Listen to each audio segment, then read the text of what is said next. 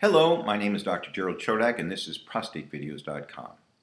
In this video I want to talk about managing a rising PSA after undergoing cryosurgery of the prostate. Let me begin by saying to you that there is very limited good information to tell us what is the best approach.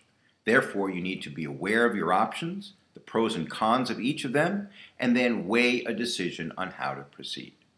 So if you've undergone cryosurgery and your PSA is rising, or a biopsy was done showing that there's still cancer present, what do? Your options are the following. Number one, some men can repeat the cryosurgery. Now, one might ask that if it didn't work the first time, why should it work any better the second time? And again, it's an option without clear evidence whether it improves survival. Some men may want to be very aggressive and have their prostate removed and undergo a radical prostatectomy. Technically, it may be more challenging due to scarring from the cryosurgery.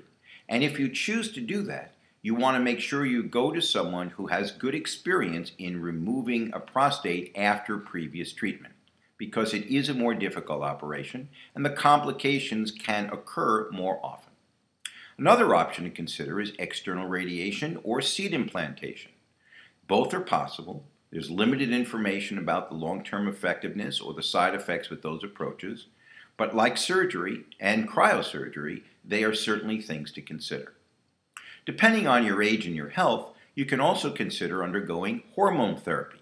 It's more conservative to do, but it does have the ability to control your PSA and may stop disease progression.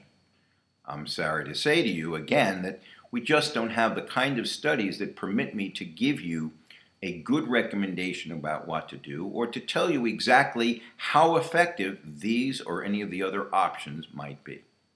Bottom line is, if you've undergone the cryosurgery and you have disease recurrence, then you have these options available. And you can also consider even taking a delayed approach or a conservative approach. In fact, if you had a low-risk prostate cancer to begin with, one could argue that a continued conservative approach without any further therapy is not unreasonable.